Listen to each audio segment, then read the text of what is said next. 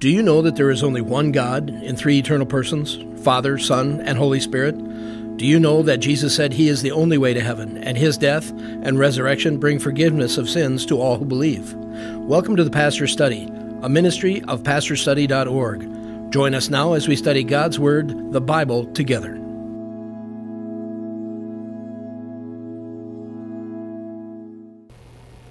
Welcome to the Pastor's Study. Jesus said you cannot serve God and mammon. Do you know what mammon is? The New Testament was written in Greek, but now and then an Aramaic word pops in, and Jesus spoke Aramaic. Mammon simply means wealth. And if you try to be a Christian and serve wealth and serve Jesus at the same time, it doesn't work. You can't do it. So I thought we'd bring in somebody who has done some preaching and thinking on this, and I want to introduce to you Pastor Mark Henry. Welcome, Mark. My friend, it's good to be with you. Good to be with you. Mark is the senior pastor of Revived Church in Brooklyn Park.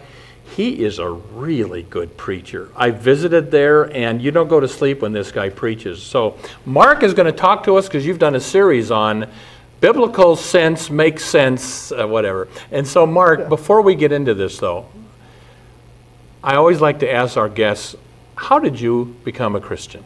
Yeah, you know, my dad committed suicide when I was 5 years old. Wow. And my mom remarried, he adopted us, he had an affair, left us. My mom couldn't care for him. I went and lived with my grandparents. By the time I got into my teen years, I thought, you know, you're better off killing yourself than to live with all the pain and sorrow in this life. And by the grace of God, she ended up sending me to a Christian school. It was the first time I saw a husband love his wife, a wife love her husband, a couple love their children. And I thought, wow, I need what they've got. But, you know, people run scams. And so I watched for 175 days. The two things I noticed about them, they talked like Jesus was a real person, that Jesus had radically changed their life. And they would say things like, you know, the Lord is showing me, or the Lord showed me today as I was reading the Bible, different things. And then the second thing was the Bible answering their questions. And after 175 days of watching, I said, I need that Jesus. I trusted Jesus alone to pay for my sins. And He radically transformed my life, and ever since then I've been trying to let people know Jesus is the way, the truth, and the life. How old were you when that happened? I was just going into my teen years. I was like 12. And you're married. How many years you've been married? 38 years. And that says to me, you can come from a really broken marriage and end up with a great family. Well, you know, I ended up trusting Christ there going into those teen years, and I thought in that Christian school, I need to pick out one of these girls that doesn't have all the baggage. So the last day of 8th grade, now don't try this. I tell people, don't try this at home. I'm what you call a professional. Yeah. But I picked this one girl. Her mom taught at the school. Her dad was one of the deacons there at the church and highly esteemed. And I said, I'm going to marry into that family. So last day of 8th grade, I gave her a diamond ring and said, I'm going to marry you. It took 5 years to close the deal. But, you know, hey. How old were you when you got married? I was a month before my 19th birthday. Is that right? Yes. Yep. And, well, see, again, if somebody came from a broken marriage, that doesn't mean you have to have one. Come to Christ, let Him do this kind of thing. Jesus can revive our hearts in salvation, and Jesus can revive marriages. He can revive relationships. He's about taking broken things and making them new. Absolutely. Right? And you're a living proof of that, Mark. It's the power. So am I. We all are. Right. But, you know, that's a great story. Well, but everyone's got a story of brokenness. Yeah. You've got a little different story than I've got. Yeah. But what we attest to is the power of the gospel, the power of Christ in you. Yeah. And likewise here. Yeah. Good job. Well, that's good. All right. Now we got to talk about money. Yeah. All right. So you've done all this teaching and preaching on money. So I thought I would just, you know, for people that wonder, does God expect me to tithe? What am I supposed to do? You know, do I have to give? Because I'm not happy about it. God says, I love a cheerful. So let me just throw questions at you. Okay, let's do it. Question number one. You say that we're supposed to be content and not worry. But what do you do if you got all these? I mean, how can you get to the point if you had bills especially where you're content and you're not worrying about money? Explain that to me. Yeah, so there's a couple of times in the New Testament where it talks about us learning contentment. Philippians chapter 4, Paul says, I've learned the secret of being content whether I have much or I have little. Philippians 4, very important passage. In fact, most people know the famous passage, I can do all things through Christ who strengthens me. That is in the context of money and whether or not I have contentment or not. So, you know, Tom, I would say it's a complicated thing in the sense of sometimes we've made a whole bunch of bad decisions. I have, you know, there's a proverb that says if you borrow, you're going to become a slave. to the lender. So if I have all of these credit card debts and so forth and so on, and they've accumulated, and then I'm saying like, oh, how can I be content? Sometimes we've dug the hole pretty deep. So it depends on where we're at in that whole process, but the bottom line is this, is that God is the provider of all of our needs. He loves us, He cares about us, and wherever we're at, we need to start right there and say, God, I need to learn contentment here where I'm at, and then let's move forward. Well, I like your point. I like to live simply. It's easy. Yeah. I had an old man in our church called Olaf. We called him St. Olaf. He had a cabin up north. Some arson got in and burned his cabin to the ground. Yeah. Olaf's response, best day of my life. Yeah. He got so tired of driving up there, mowing the lawn, fixing the windows. And I think the reason we've got anxiety is because we live too big. If we just simplify it. All right, I'm going to ask you another question, and I want to hear your answer to see if you agree with me. Pastor Henry, what do you say to people who say, is a Christian required to tithe? That means give 10% of your income to the Lord. What do you say to that one? You know, it's actually one of the most, when people, a lot of times people will call and they'll say, I don't go to your church, but I have to ask this question. I mean, it is a common question. Yeah. And here's the bottom line. All of us struggle with idolatry. And there's an interesting verse, Colossians chapter 3, verse 5. It says, greed is idolatry. Mm-hmm. There's a dependent clause there describing, modifying the word greed. And Jesus, said it really clear in Matthew 6:47, you cannot serve God and mammon.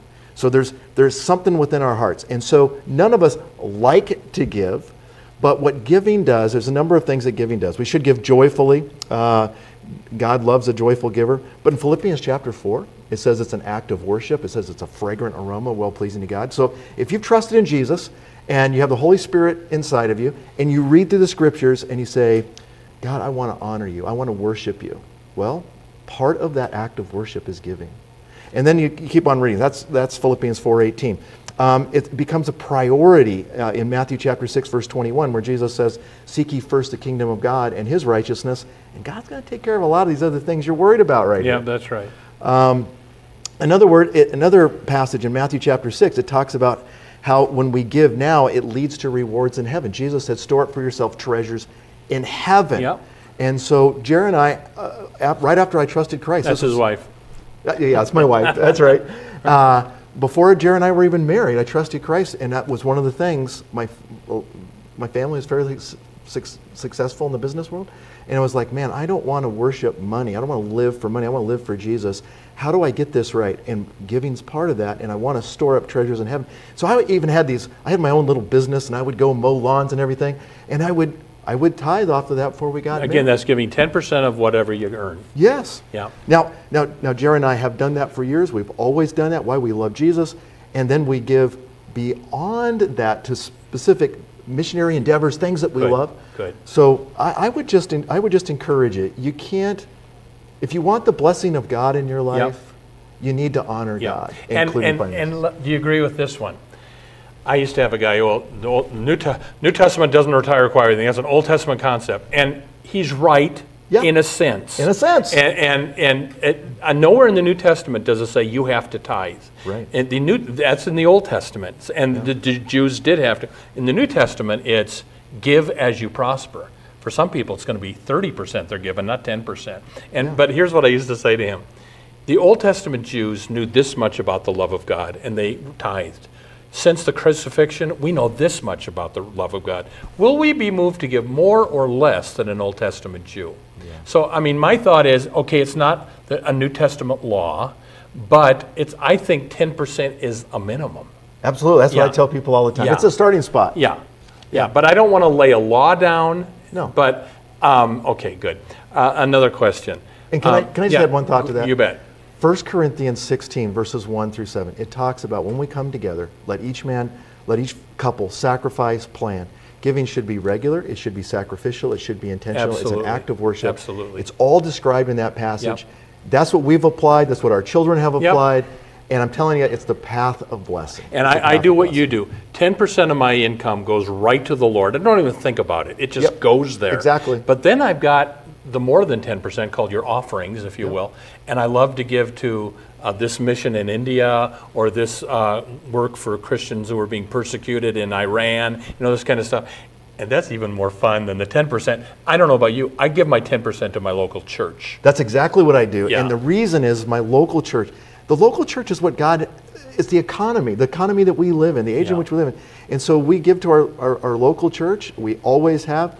And you know, every time I give to our local church, there's this whole budget and it's broken out. Some of it's going to youth groups, some of it's going to taking care of our seniors, some of it's going to benevolence in our community, some of it's going to printing Bibles that are going to Iran and other parts of the world. Some of it's going to evangelizing in Africa in our church. I love this. That's fun to give to that. It is. It's like a mutual fund, and you get all of these things that we're investing in heaven. Good. Now, I've heard you preach enough that I think probably you're also not a fan of what's called the prosperity gospel. Can you explain to us what that is and why Pastor John Piper says, quote, "I hate the prosperity gospel"? Can you explain what this is? Yeah, the prosperity gospel is these are TV evangelists that are doing this. Go ahead. Right. Which I'm not. Okay. You are not. I'm not one of those guys. But Thank you. Go ahead. Tell us what it is. Thank you. Really, it's a form of manipulating of God. It's like, God, I'm going to do this, and you owe me. Listen, friends. God doesn't owe us anything. Amen. Everything we get is by His grace, and out of love and devotion and an act of worship we give. It's not manipulating God. You know, having preached a lot in Africa. We've helped start 200 churches in East Africa. And it's amazing. These TV evangelists and stuff will fly in their Lear jets. They'll rent these big arenas and they'll tell people, if you'll come and you'll give me money, then God's going to bless you and you're going to be rich. You're going to be rich and healthy and prosper and never have any problems. Friends, that prosperity gospel is absolutely evil. It's evil. I warn people. Yeah. And there's churches like that in this city. I know. I could name them. Yeah. I won't, but yeah.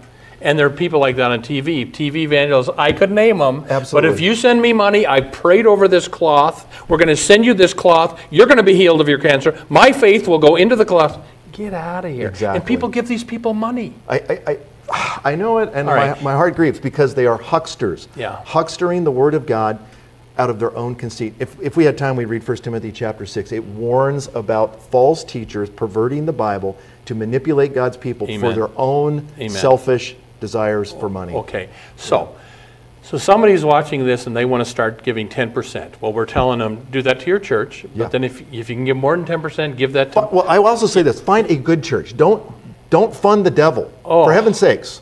Right? You and I know. That is part of this whole ministry. I'm trying to get people out of denominations like the ELCA Lutherans, the PCUSA Presbyterians, the United Church of Christ, the United Methodists, the Episcopalians, churches which pay for abortions with offering dollars, churches which have transgender and practicing homosexual pastors. I could go on and on. That's a whole other show. But you're right. Get a church where you can joyfully give your money. Absolutely. Yeah.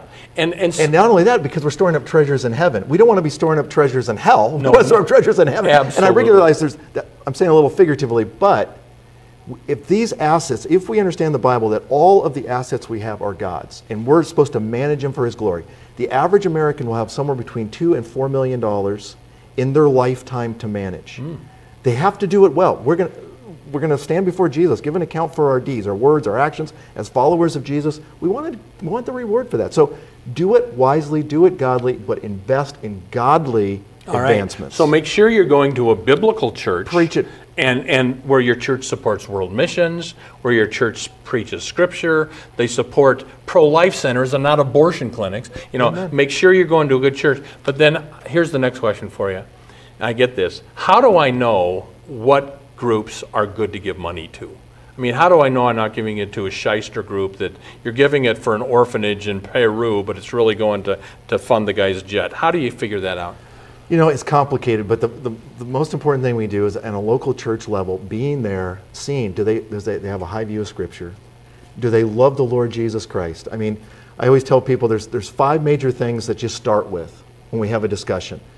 Do they believe in the authority of Scripture or the authority of man? Mm-hmm. Thus saith the Lord, Yep. or, my political party says, or the world says, or culture says. Stick with the Bible, right? Mm-hmm. Sola Scriptura.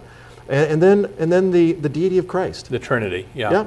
And then the virgin birth, because if you believe that miracle, then the rest of the miracles of the Bible are easy to accept. And then substitutionary death, bodily resurrection, amen. And justification by faith alone. By grace through faith alone. And man, you get those 5 right, and we got a lot of things on the same page. And so I think I want to name my favorite charities. Yeah. And I want you to name yours. But here's, I've had Dave Gibson on this show, who's a mission pastor in Minneapolis, and I said, Dave, I want my money to go right to the salvation of the lost. Yeah. Can you recommend some places? And he recommended a wonderful ministry called the Timothy Initiative that's starting churches in places where you don't start churches, like Muslim areas and other stuff. There's another group called Reaching Unreached Nations. I love to give to what's called International Christians Concern. It's very similar to Voice of the Martyrs that helps Christians overseas. And so there's something also, and it's kind of secular, but there's something called charitynavigators.org or com, where they will tell you if this group's above or it's not a conservative Christian group, but they're pretty good at telling you, yeah, this guy's a shyster, this guy isn't. Yeah. Where do you like giving money? Well, we coined a phrase, a friend of mine coined a phrase, it's called going global, where local churches go global. Mm-hmm. And so we like really target down and make it part of our DNA. So like one of my preaching team pastors at our church is in Nigeria. He spends a good portion of the year in Nigeria. We're starting schools in Nigeria. Muslim kids are coming. They're trusting Christ. We just had 100 kids in the last 2 weeks trust Christ. The vast majority of them are Muslim families. And what is this ministry called? You know, all I want to say it because... Oh, because it's troublesome area? Yeah, because you can get yourself killed. I got you. Okay. So I would just say when you support a strong local church, they're going to have connections like that. Yeah. You know, right here in the Twin Cities, the Crystal Women's Center, we support them. We're like one of the largest churches that support them. And that's kind of new?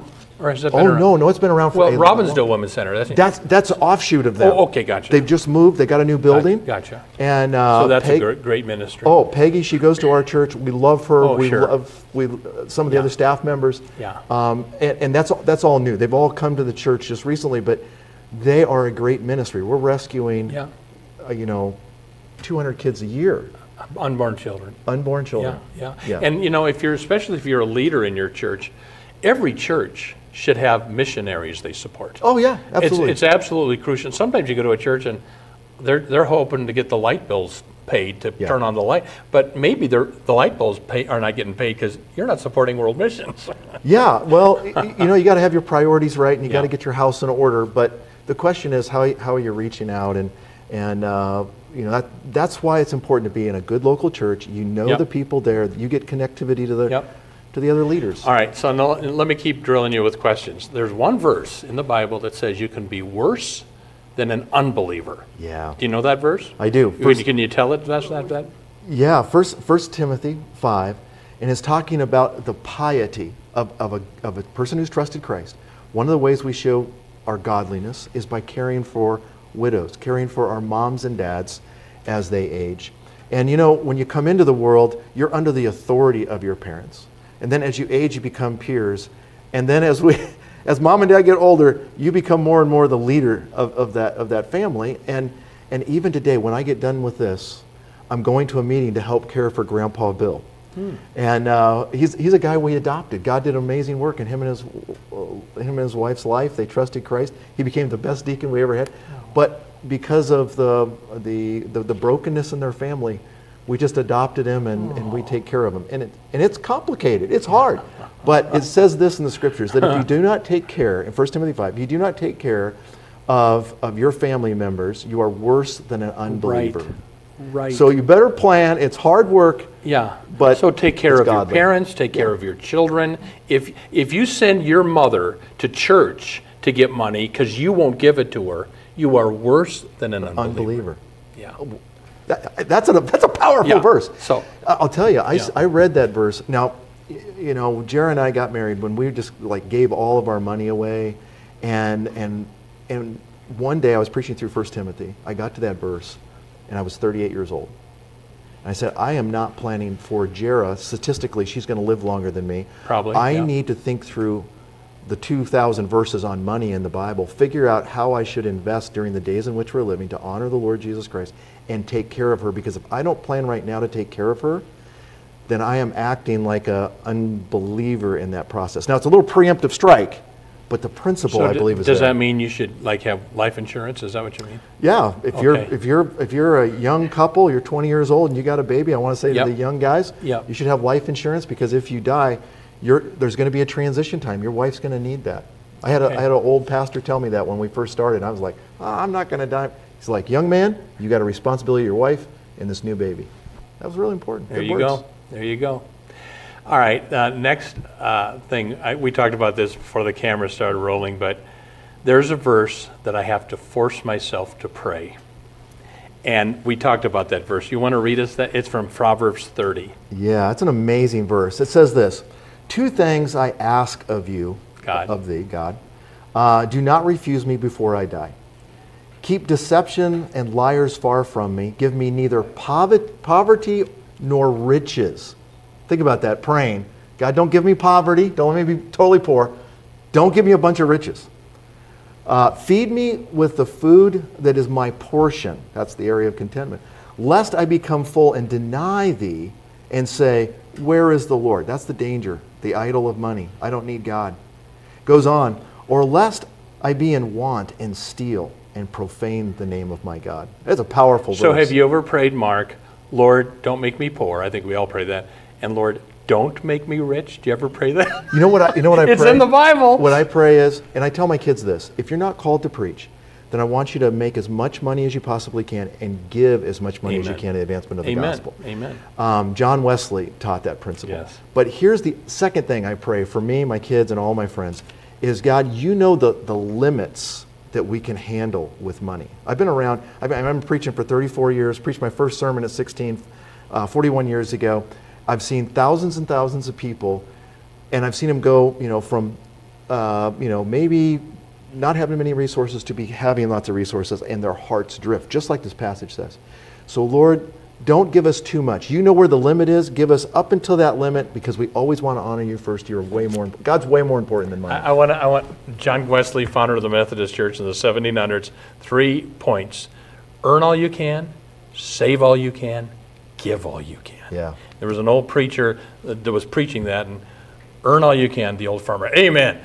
Save all you can. Amen. Give all you can. Silence.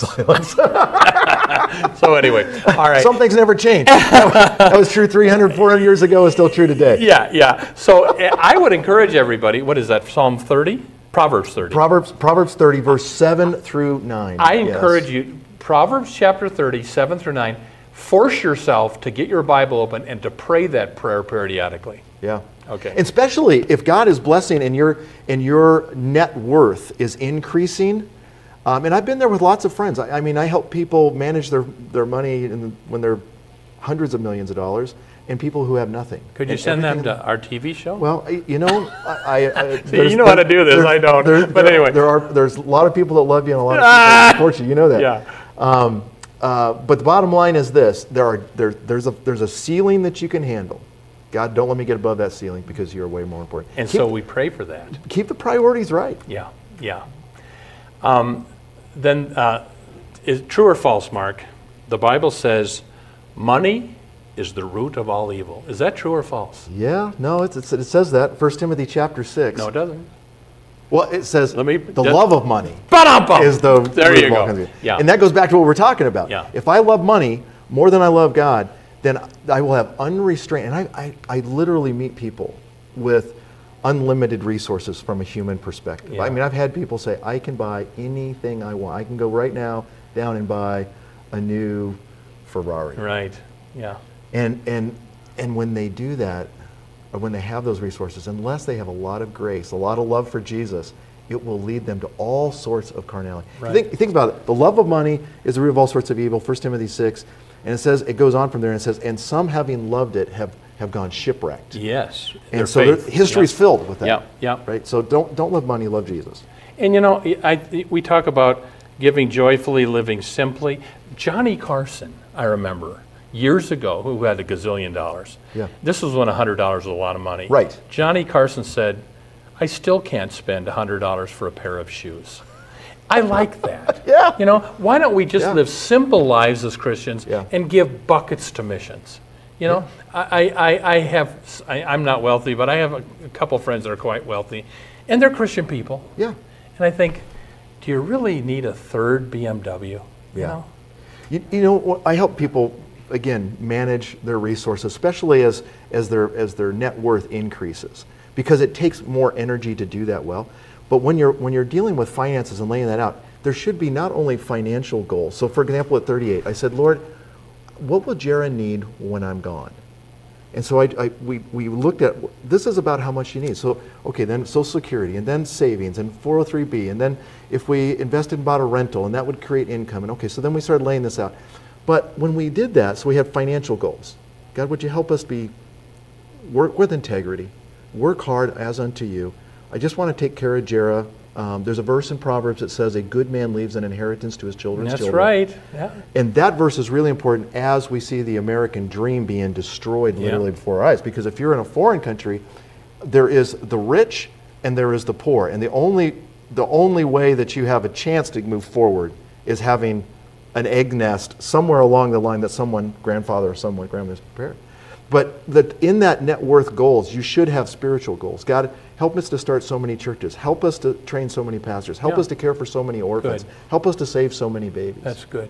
And I've just found that to be the great balancing thing. So I don't love money more than God. We love God. Wonderful. Good. Yeah. Well, listen, we just got a minute and a half. Mark has written a book called The Man Code, Mark Henry. He preaches, and what's your website? Yeah, markhenryministries.com. Mark Henry Ministries, if we could put that up. markhenryministries.com if you want more information on this. And we just got a minute left, but would you just pray for the people that are watching our program, that God will help them with all this? Mark, go ahead. Father, we're thankful for our friends who have joined us. And God, we pray that the words that we've shared, the scriptures that we've shared would resonate in their hearts. Yeah. And that God, you would give them grace and wisdom to manage that $2 to $4 million they're going to have in their life. Mm-hmm. As being American citizens, at least that's in America. And God, we pray that they'd manage it for your glory, and that they'd store up a good treasure in heaven, they'd meet their own needs, they'd be able to share and bless others. In Jesus' name. Jesus' name, amen. Amen. Well, thank you, Mark, so thanks for much. having me. And everybody, we want to just thank you, because your prayers and your giving is what keeps us on the air. We used to be just on in Minneapolis. Yeah. We're on all over the country now because of people Praise that God. are very generous, and they want to see our ministry succeed. So just I want to thank you that are donating and praying for our ministry. Mark, for Mark's ministry too, it sounds like, they're starting churches and helping overseas. So those are the people I want to give my money to, not somebody who's wanting you to buy a jet for him so he can preach and, come on, please. So just be faithful, and we'll see you next time on the Pastor's Study. Thank you for watching the Pastor Study. You can watch more of our programs at pastorstudy.org. We are on the air preaching the good news of Jesus Christ because of the generous support of you, our viewers. Would you consider supporting our ministry? You may do so at pastorstudy.org or write the Pastor Study, P.O. Box 41294, Minneapolis, Minnesota 55441. May the blessing of our one triune God, Father, Son, and Holy Spirit be with you now and forever.